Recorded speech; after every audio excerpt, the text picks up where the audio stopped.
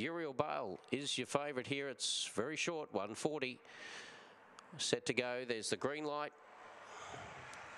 Ready to go. Race number 12. Racing, Uriel Bale about third away. It is showing very good dash out wide though now.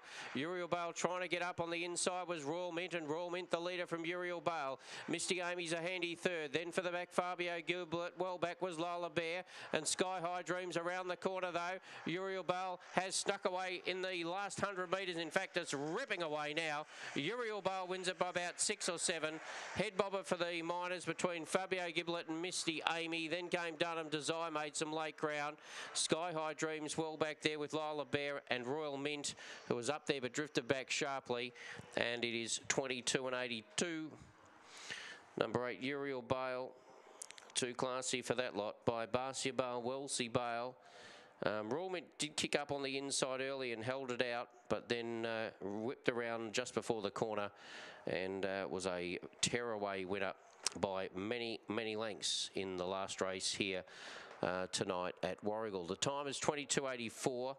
Number 8 wins, Uriel Bale. 3 gets second, Misty Amy. 6 is third, Fabio Giblet.